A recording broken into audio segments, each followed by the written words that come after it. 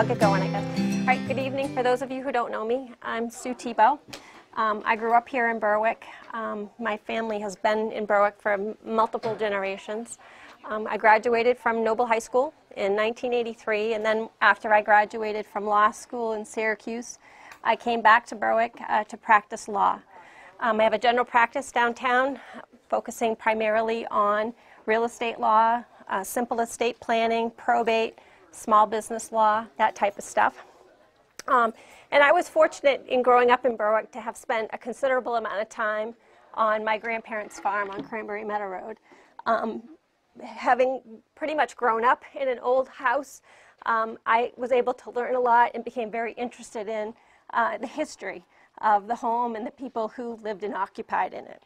I loved listening to my grandfather talk to us about the stories of family members that had lived there in the past, things they'd done, things they'd seen.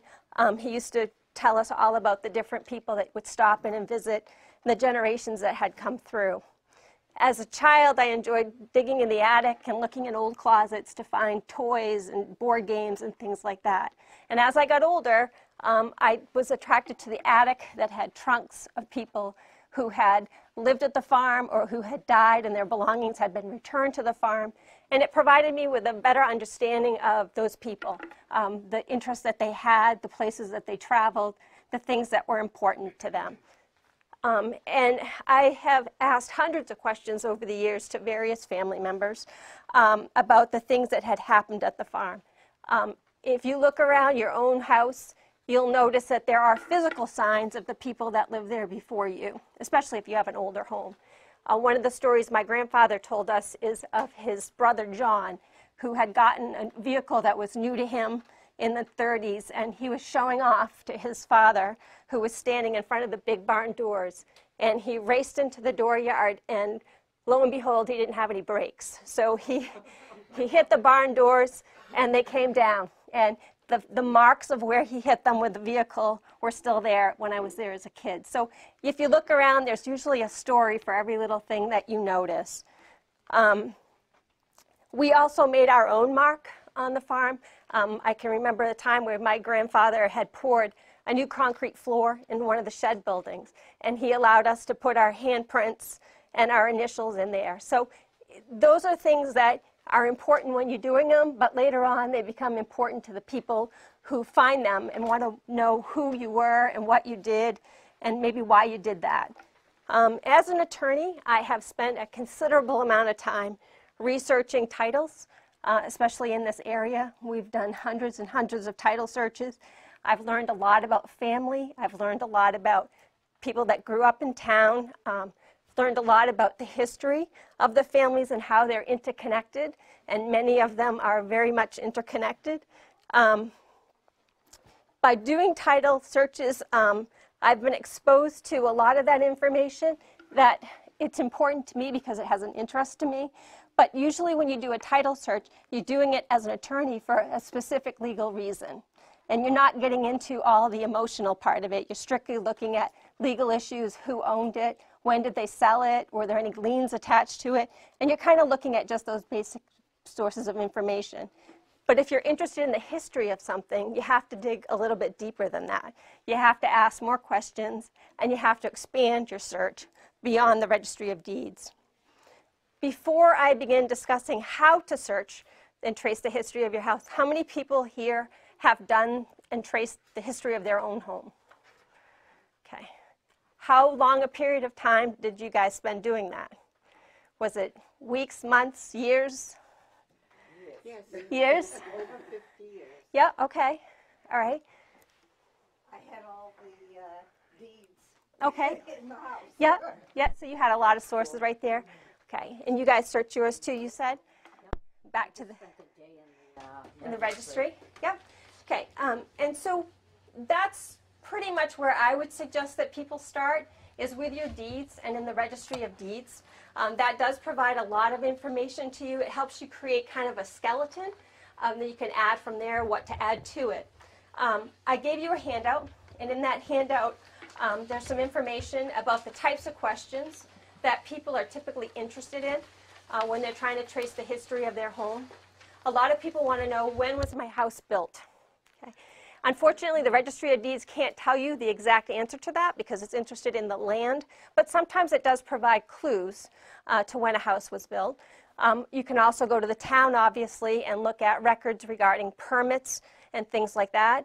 Photographs that tell you when a house first appears somewhere. There's a lot of information that you can kind of get a clue, and we'll talk a little bit more about that as we go on. You want to know who owned or who occupied the home. And ownership and occupation aren't the same thing. Someone can own a home but never live in it, and other people can live in a home for their whole life and never own it. So you have to look at different resources to be able to help you fill in some of that information. Sometimes people want to know, when was my home renovated? I know it's really old. I just don't know how old. And you look at, when things were added, when heating systems went in, when, septic systems went in. You look at things like that to try to give you a clue. You mentioned when you talked earlier about fireplaces. Yeah. You could tell how old something is by the fireplace. You can tell by the woodwork and the style. Those kinds of things give you an information about that. Or when electricity was added to buildings. People also want to know, what else was my home? Was it ever anything other than a residence? Could have been a doctor's office, could have been a store. You never know what something, someone could have had a stable or something. So you want to know, what happened at this house? What were the kinds of things that happened? And you can get into that when you start learning about the people that lived there or who occupied it. Another popular question is, who died in my house? And there are sources that you can find to kind of give you some general information of who might have passed away in your home. There are some general steps to follow when you try to trace the history of your house. I always suggest people start with creating what we call a chain of title, which is in the Registry of Deeds, and you try to link all the deeds in succession as far back as you can go. But you're going to need more help than just the Registry of Deeds. You're going to need supporting documents to help fill in the blanks. And there's a multitude of resources that you can use to help fill that in. You also want to learn about the stories, things that might not be published. So oral history, talking to people, talking to family, talking to neighbors. That kind of information kind of gives you a little bit more information about what happened in your neighborhood, or who was in town that people always came to visit, or who was paying attention to what was happening, and kind of know some of the history of the different families. Another page I've given you in the handout material is about resources. There are lots of resources that you can go to use, and we'll talk more in depth about each of them as we go on. But I've kind of organized some of that for you so that you just have some ideas of maybe where you can look to get more supplemental information. As I said, I think that it's important to start at the Registry of Deeds. By creating this chain of title, you're creating this backbone that kind of gives you some basic information about ownership. We are fortunate that we have a county, York County, that has one of the oldest records going way, way back into the 1600s. So if you're ambitious and you really want to do that, you can spend time at the registry and hopefully be able to link your deeds going all the way back. Now, as far as doing title work, you could hire an attorney, you could pay a title company to do that kind of thing for you. If you're truly interested in this, I wouldn't recommend that. I'd recommend that you do it yourself. You're going to find information that is not important from maybe a legal perspective, but it is from a historical perspective. And so sometimes we uncover things and looking at documents that aren't important for someone doing a legal search, but are important to help fill in some missing information about who the family members were, what divorces happened, who passed away, those kinds of things. And it's important in helping you better understand the people who lived in your house. Before you go to the Registry of Deeds, I would suggest that you start with your deed, the deed that you currently have. And that's going to be your starting point when you create your chain of title. I've given you in the handout a sample chain. The sample chain of title is kind of creating that skeleton where you fill in the blanks that provide information that you're then going to build from. So basically, when you start with your current deed, you're going to put in your name. Okay? You're going to start with who the current owner is. And then we usually, what's important is putting in the book and page. which is the reference information that the registry uses, the date the deed was signed, the date the deed was recorded, and who is the one signing that deed over to you. And then you keep going back and back in the chain of title and connecting all these various links to tell you a better story. The Registry of Deeds in Alfred, like I said, does have significant records going way back into the past.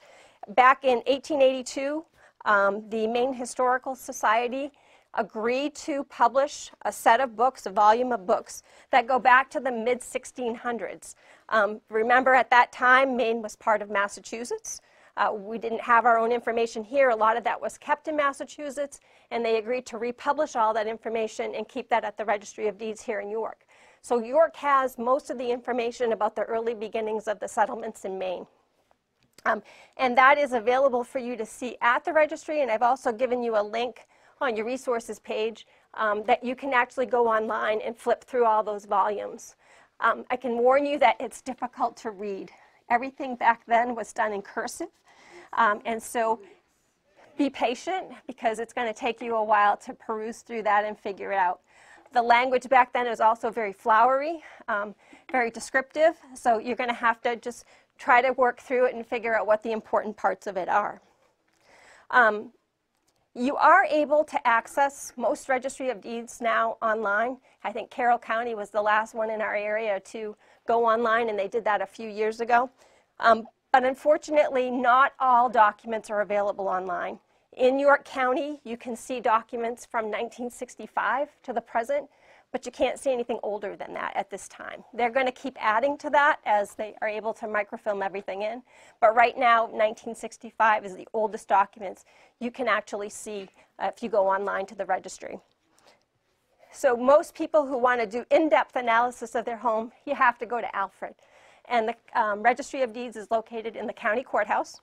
And how many of you have ever been in there? So most of you. Okay, so you know what it's like.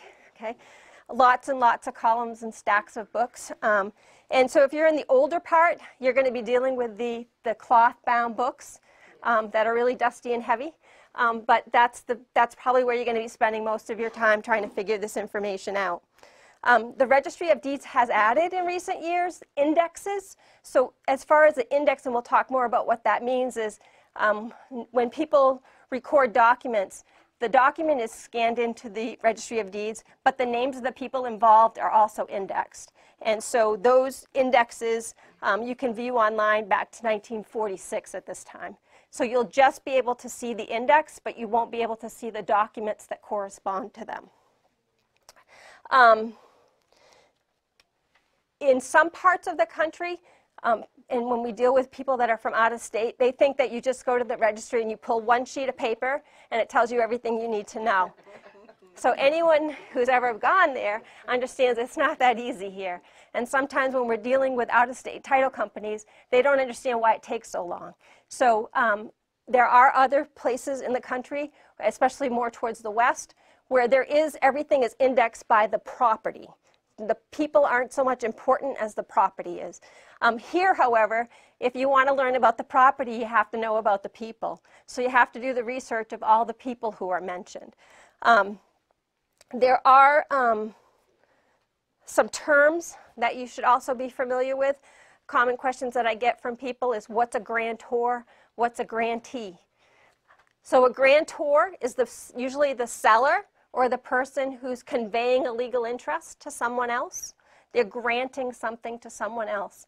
The grantee is the person receiving that. So they're the buyer, or they're the person who's getting some kind of right. Okay.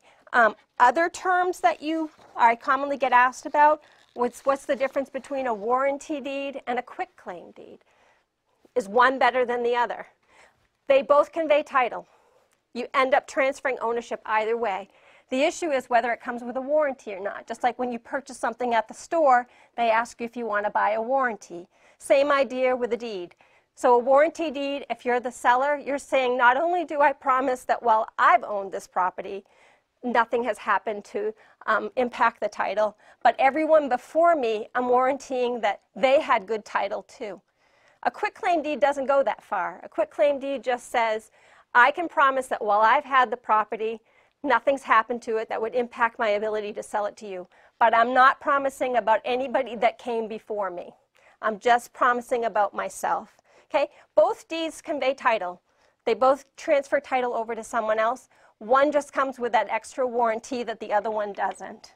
All right? So sometimes people are confused by that and they think that somehow one doesn't give you title. They both do.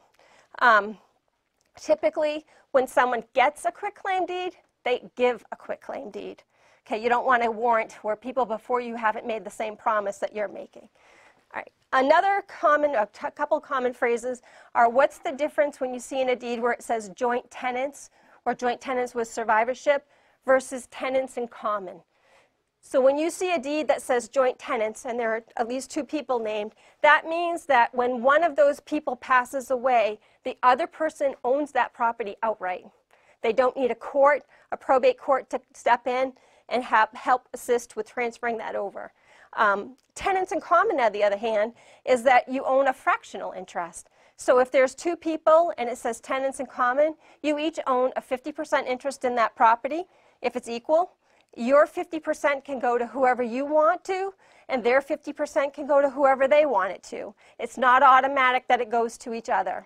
Okay, so sometimes when you're looking at deeds, you'll see those phrases, and that's what it means. So you want to be careful that when you do this chain of title, that everyone who has an interest, you follow that interest to make sure it gets passed on. Okay, it's not automatic that it just goes to the other person named in the document. So, like I said, I find it very useful when I'm doing a history on property to create this chain of title. It's a roadmap, and if you start off with that general basic information that you get from your deeds, and if you have copies of all your deeds, you can fill out most of that at home before you even have to go to the registry. But it helps you do that. Like, for instance, in my deed for our property, you know, we look at who is the grantor, who's the one selling it, who's the one getting it, what date was it conveyed. And then there's this magic clause that you hope every deed has, and that's called a meaning and intending clause. If you don't have one in a deed, plan on spending a lot more time trying to figure out what happened before. A meaning and intending clause, and I'll give you an example of our deed, is meaning and intending to convey a portion of the premises that were conveyed to the grantor by deed of, and in this case, our property was part of the town farm. So the prior deed owner was Frank Stillings at that time, and he conveyed it to my grandfather. My grandfather conveyed a portion of it to us. So our meaning and intending clause shows who the prior owner was, who the prior owner got the property from, when that happened, and where in the registry that's recorded. Okay? And probably didn't go over this yet, but books and pages. I'm talking about books and pages. For those of you who have been in the registry, you understand that every book at the registry has a number on it. Okay? That is the book or volume number. Within that document are pages. So when you see a deed referred to as book 200, page 20, you're going to find that volume on the shelf. You're going to pull out volume 200, and you're going to flip to page 20. That should show you the document that you're looking for. Okay?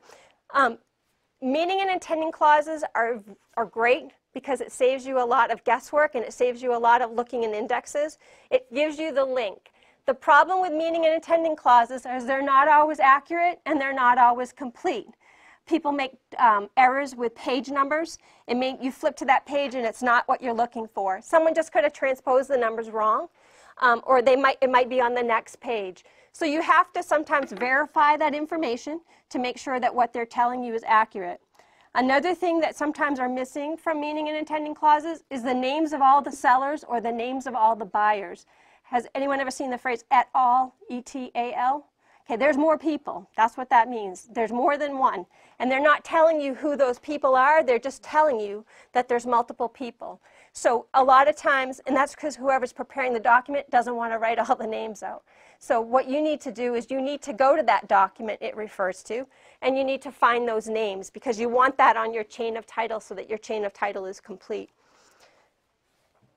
If a document does not have a meaning and intending clause, you then have to go to the indexes and you have to search for that person's name to find out when did they get this property.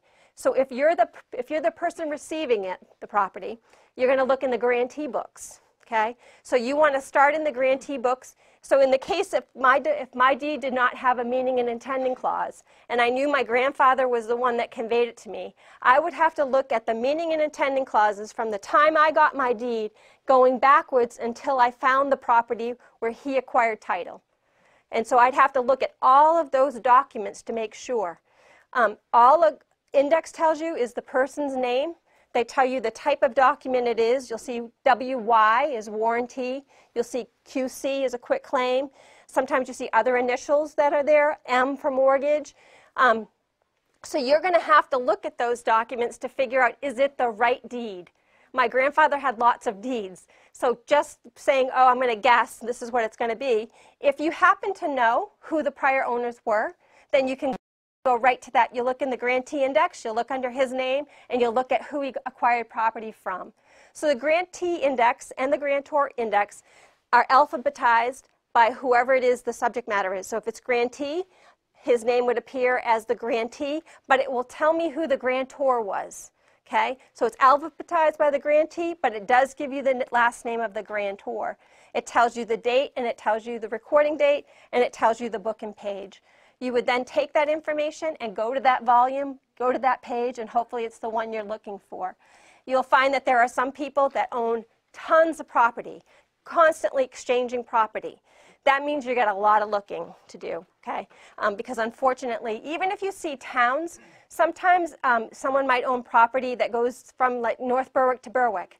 And it might say Berwick, but it's also part of North Berwick, especially people that live over like on Beach Ridge or Diamond Hill. Okay? So the registry might tell you it's Berwick, but it might be both. Okay? So you can't rely upon what's in the index. You really need to look at the actual documents to make sure. Deeds also provide us with a lot of other information other than who the owner is. It will tell us who the spouse is in most cases. If that person's married, you're going to see where the spouse signs off. You don't see their name at the top of the deed, but you see their signature. And usually there's a sentence at the end that will say, so-and-so is the wife of, and they join in and release their marital rights or their homestead rights. That's telling you, it's giving you another clue. So we know that maybe husband owned the property, but we see wife's name now appearing on the document. That tells you who resided there. She might not have owned it, but she lived there. And so that's helpful if you're trying to track history. Deeds also tell us sometimes about divorce or marriage or subsequent name changes. Sometimes you'll see a deed which will say, let's say Susan Thibeau, FKA, Susan Clement. That's my married name, formerly known as my maiden name. And so sometimes it'll link, because any of you who are tracking women down, sometimes there's not a link. It's hard to find that link as, okay, I know their married name, or I know their maiden name, but I don't know both. And so sometimes you're trying to find resources that kind of make that connection for you because it's not always obvious. Deeds sometimes can also tell us approximately when a building was added. So a lot of times you'll see when they describe the property, they'll say all of my land located on Berwick Street. Okay? However, if a subsequent deed says all my land with the buildings and improvements thereon, we know that there's been a change. First, the deed said all my land, and then it said all my land with the buildings and improvements thereon. So something happened in between those two deeds that lets you know there was an improvement made. Most likely it's a home. And so that kind of gives you a ballpark of maybe when a home was added. There's a lot of instances where deeds don't tell us the whole story. There's things missing. Sometimes not all the information is there, or the link is not clearly made. We're having trouble making that link in our chain of title. If that happens, fortunately, probate court is right upstairs from the Registry of Deeds. So a lot of times, if you can't find the answer in the Registry of Deeds, just go upstairs, look for those names you're looking for, and hopefully there's the link. Okay? That's assuming if probate has been open for people. Sometimes probate has not been open for people. In that case, we'll talk about the other kinds of resources to help you fill in those names and get that information. And how many here have been to the probate court in Alfred? Okay, so that too is online. However, it does not go all the way back either. You'll have to look. They have card indexes, just like the old card catalogs that libraries had, and those are alphabetical. They're broken down in certain increments of years. So if you look for the year that you're looking for, you look under the alphabetized cards, you can find out information about that person, and it points you to a file number. Sometimes the old ones are book and page, same thing. They're doing away with that. They're trying to get everything on microfilm because they don't want people handling the old books. So a lot of that stuff you'll have to go to the counter, ask the person, can I look at this particular folder? And it will give you that person's estate folder, which provides you with information about their name.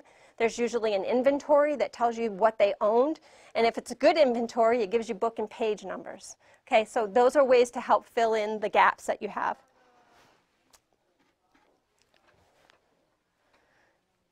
A true title search, if I was doing a title search for a client, I would be looking at everything that I see under those people's names who have owned that property. I would be looking at every document. And although that's not necessary for you who are tracing the title of your home because you're more concerned with the ownership part, sometimes those other documents give you good information. There might be a conditional use permit that shows you what happened or what the property was used for. There might be an easement that says someone can cross over the property to get somewhere else. And sometimes they provide you with other information. There's affidavits that could be recorded that explain family history. So a lot of times what happens is when you do a title search and it's really confusing, you try to clarify that for the next guy. Okay? So you have someone in the family record an affidavit that says that, hello, my name is, and I am a member of such and such family, and I can tell you all the history, and it's usually numbered in paragraphs, and it goes through and it tells you who these people were, who they were married to, when they died, where they died, and it kind of fills in those gaps for the next group of people that come along. And so those are great resources if you're trying to do information on for your own history, that sometimes those people have already resolved all these issues that you're stumbling with. So it's sometimes important to look at those other documents. So let's say that you've completed your chain of title, you've gone back as far as you want to. So all that chain of title tells us is who owned this property, who passed it on to the next person. It doesn't tell us about the people, and it doesn't tell us certainly about the building. We need to go to these supporting documents to help us fill in those blanks. So remember, like I said, that the chain of title is about ownership. Sometimes you may want to do an occupant chart. Okay? An occupant chart is different than a chain of title. An occupant chart, you write down all the people you know of who lived in that house. You try to put their name. You try to put how they were connected or related to the owners. Were they the children, the parent, the nephew? Who were they?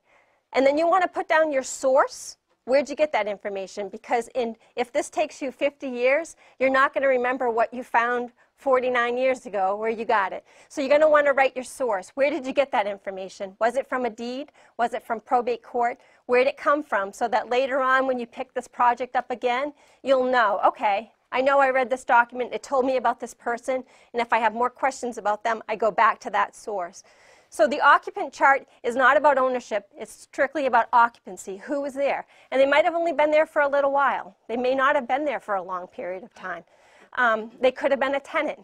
So a lot of times the old farms had the primary residence, and sometimes they had the in-law apartment.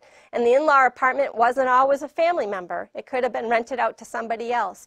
So if you stumble across that information, you write that person's name down, you write down when you think they lived there, how they were connected to the owner, and where you got that information. And that gives you a more complete picture of your property. So if you look at the resources that I gave you, I tried to give you some of the more obvious ones. We've already talked about the Registry of Deeds, and we've talked about the probate court. Another important one are census records. Census records are done every 10 years, and they are found in a variety of sources. You can go to the Registry of Deeds. They have some, I think it goes from 1840 to 1880 in the registry. A lot of places have them available online. If you subscribe to Ancestry or any of those other online resources, they have them available, the links to get that information. And what do census records tell us? They tell us who occupied a home. they'll tell you the ages of those people. And if you compare from every 10 years, you can tell when people came, when people left, who might have moved in. And depending upon the questions that were asked in those years, it gives us other information. It might tell us what they did. It might tell us, you know, like I said, how long a period of time they stayed, and it might tell us when they got married.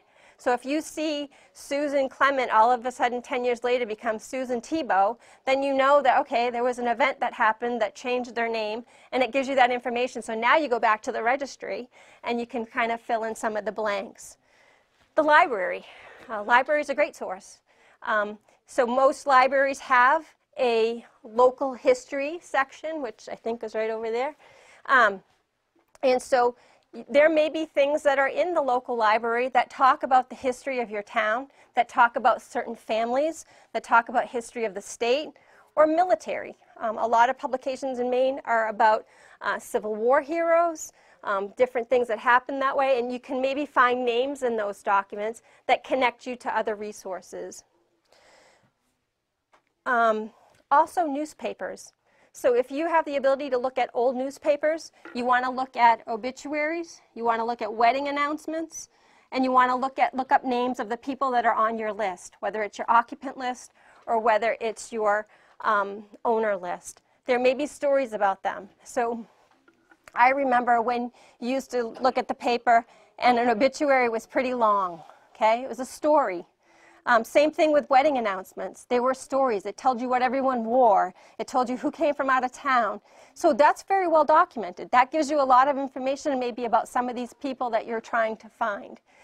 So looking at old records like that, it might tell you about a fire that happened or something that happened in your home or your neighborhood that you weren't aware of that happened. So dig through those old publications because they do have a lot of information that you might find useful.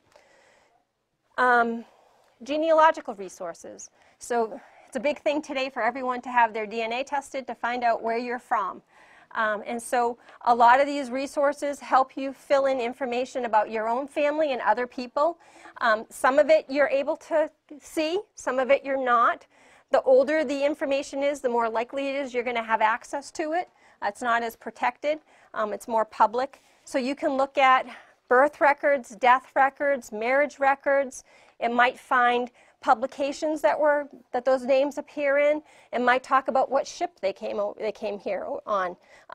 It might talk about all those different things that you can find out about them. Sometimes there are deeds available to look at, and sometimes there's court records that are put in there about things that happened. If there was a dispute with a neighbor, that might be in there. So those are great to look at to help you fill in the blanks if you're missing some of the genealogical information. Historical societies. Local, state, and federal. They exist for you to be able to help piggyback off what they have. So a lot of times someone before you might have been doing all this research and it might be useful for you to have. So they're a great resource to be able to find out what they've collected in their collections, what information they might be able to provide you with links for other research that you're doing. Historical maps and surveys. So the Registry of Deeds does have survey plans in there. They are indexed. You can find them. You can look at the town, and then you have to scan through to either find names or locations to figure out whether that map applies to you. Some of them more recently you can check online. But the older ones you're going to have to actually go to the registry, pull out the file. They're all in separate files, and you'll have to open up the maps to read them to see if they're applicable to your situation. There's also maps like this, which I find helpful.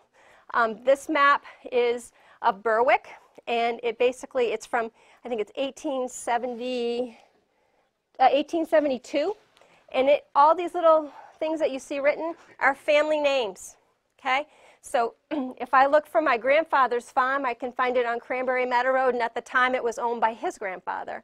So it kind of gives me an idea of who was living there at that time, and it tells me who the neighbors were. So sometimes if you can't find the link to your property, if you read your neighbor's deed, it might give you a name. Okay, so a lot of times those of you that have old descriptions, it didn't tell you the exact courses to go. It didn't say go south, go north, it said go over to John Brown's house.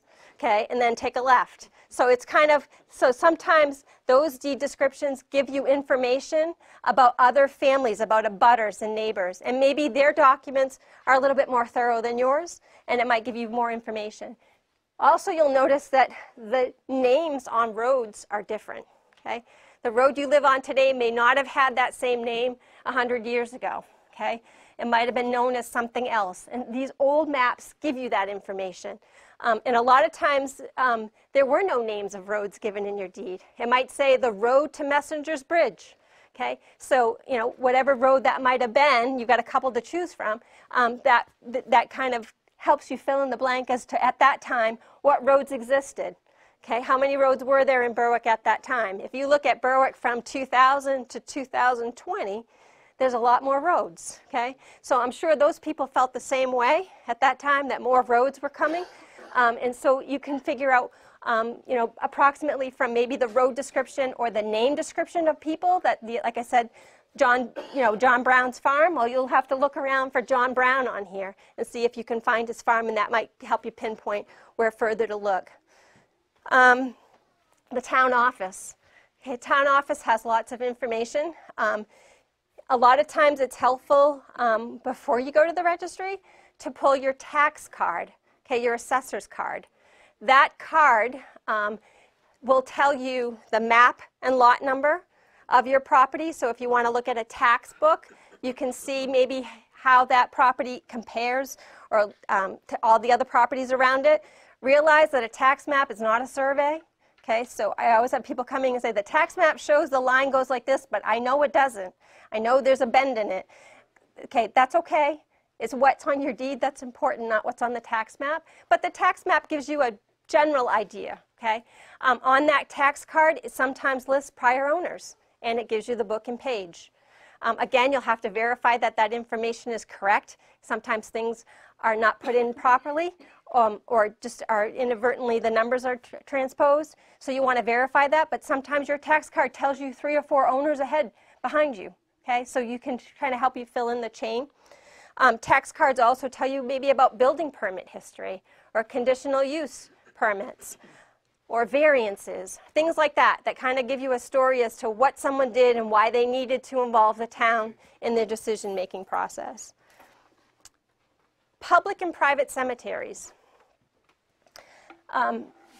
I spend a lot of my evenings walking in Evergreen Cemetery with my dog, and so all the names that I see at the Registry of Deeds through all the hundreds of titles I've done, I see them up there. So public and private cemeteries provide you with a lot of information about families. In the past, most families had a family lot. So the registry might only tell us about the husband and the wife, but if you go to the cemetery, you're going to see all the family members. Even the ones that might not have made it past childhood, you're going to see stones for them. Those stones also tell us a lot of information. It tells us if they were in the military. It tells us if they belong to certain societies. Okay, so a lot of them have certain insignia on the stone that tells you whether they belong to the Grange or the Lodge or any of those types of things. And that gives you clues about, okay, now I can go to look at the Grange records, or I can go to look at this particular society's records to find out what that person was and what they did. So I look at cemeteries a lot when I'm trying to figure out the history of a family because there's a lot there. And fortunately, a lot of cemeteries are now online. So all you need to go is to that cemetery, plug in that person's name. It'll either tell you where that stone is located, or it will give you a picture of the stone. So a lot of times you can check up on a lot of cemeteries that aren't even near you to get information about people. Photographs. Photographs are very important in figuring out, especially the history of the house itself. I brought in some that I had grabbed on my grandparents' farm, and so this is one of the older ones, and you probably can't see it, but it's a woman with a small child sitting on the front lawn of the farm, and you can see the structures and the chimneys that were there. You can see the trees that are no longer there. And it gives you some information about maybe what was happening, the farm equipment that you can see in the background. And then we've got it through the years. And so then when my grandparents owned it, it's got the white picket fence around the front yard. It's got a giant birdhouse that's sitting there. So all these different things that have changed, you can tell when that happened or which generation it happened to. And then the more recent one of the farm that gives you some ideas of updating that was done. So photographs tell you a story. They tell you about the building and the changes that might have happened to that building. It also, sometimes if there's people in it, it obviously tells you about the people that lived there. And also not just the building, but the landscape. When was the rock wall put there? When was the old shed or chicken coop taken down? You know, it shows you activities that you might not have realized happened on your farm or on your home. So it's important to look at that. There might have been a garden there, that there's not a garden there anymore, or where the giant tree was, there was something else there a long time ago. Postcards. I love going to antique stores and looking at postcards. Kodak had a program, and I don't know what years this took place, but you could send in a photograph of your home and you got a postcards that you could then send to family members and write notes to. So those old postcards they're not just historic buildings, they're anybody's house. You didn't have to have a famous house to make a postcard. So sometimes those postcards give you a lot of information. They tell you what the neighborhood looked like, because sometimes you'll have a broad scape of the neighborhood, and it gives you a lot of information. Diaries, journals, calendars. I have dug through a lot of my family's journals. It tells about different events that happened. I can tell you that my grandfather had an aunt she and her husband were visiting the farm, and while they were playing baseball on the front lawn, he passed away. And so the diaries talk about that. So he wasn't an occupant, he was a visitor, but he died there.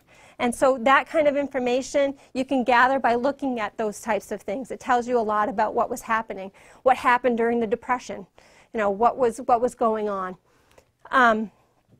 Archaeological digs. And I don't necessarily mean digging with a shovel in your yard, but digging around, looking around at your chimneys, looking around at the woodwork, going through your basements.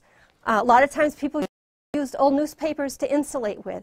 So when you open up a wall, you might find a lot of newspapers. That tells you the time frame that happened. And it might tell you stories about what was happening in that area at that time. So do some digging.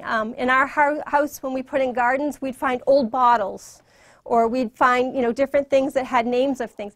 Those are all clues. Those are all give you information about what might have happened and how they ended up there. Interviews. It's always helpful to talk to people that know.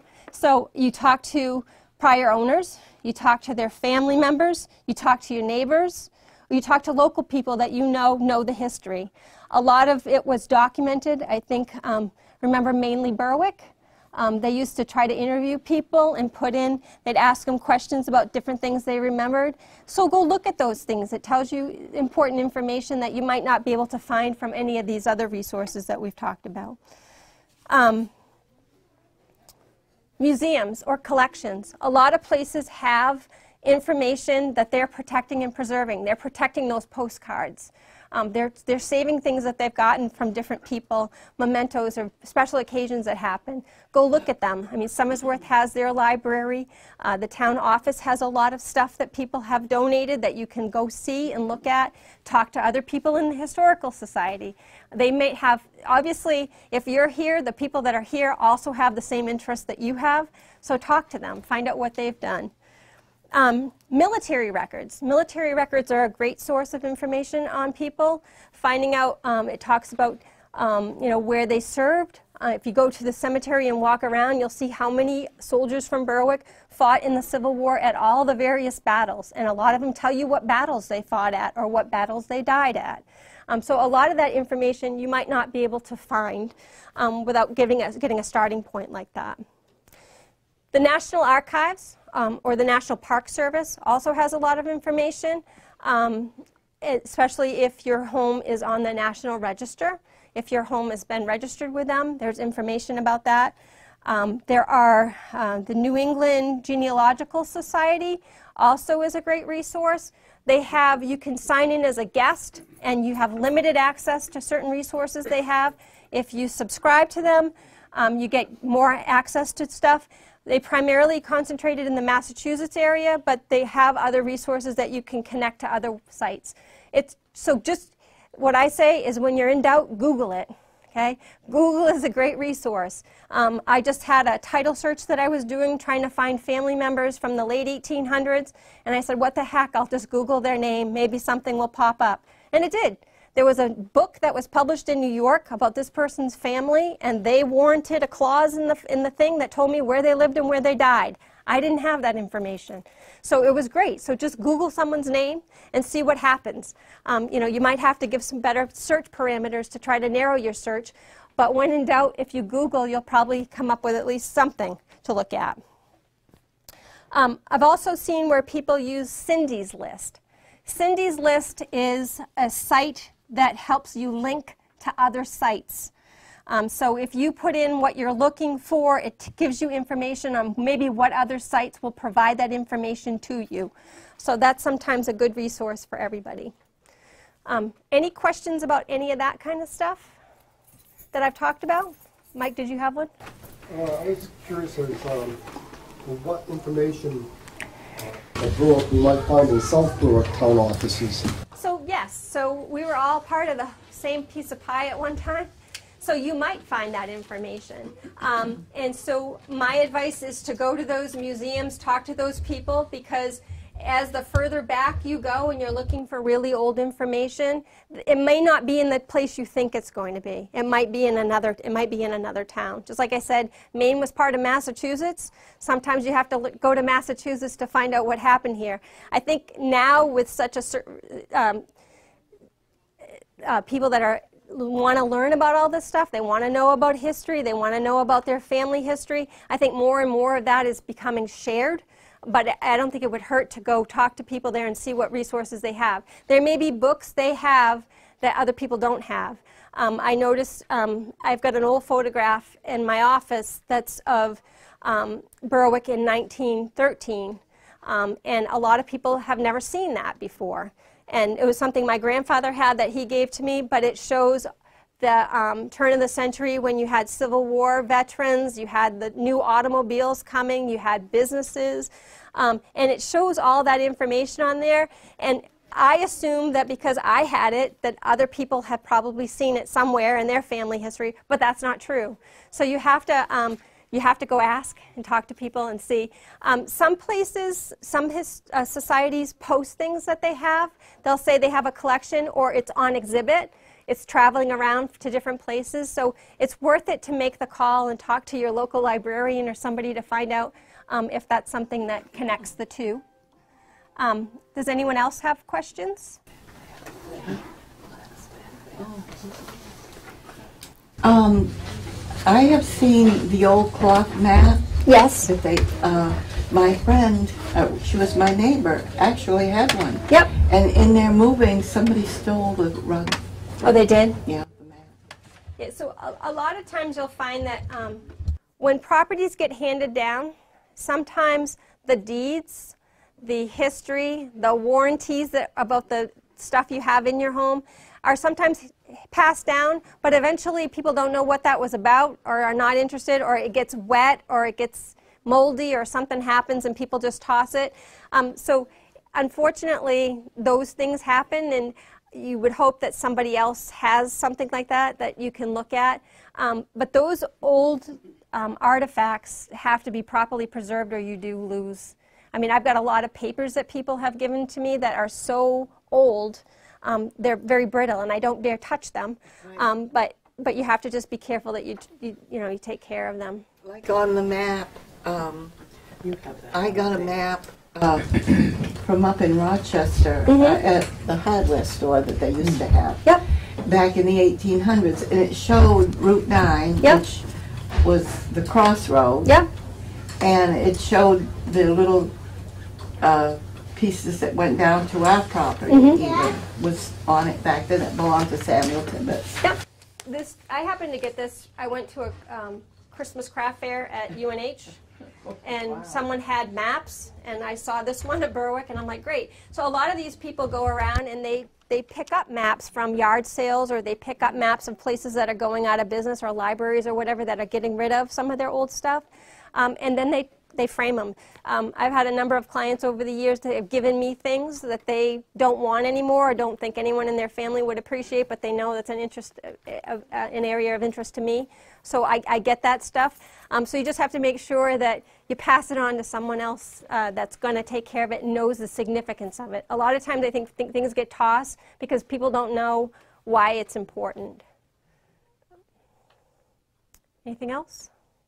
Hopefully I've given you a little bit of information that would allow you to complete some of the work you've already done on your family tree. But again, it's the extent that you want to pursue depends upon your interest.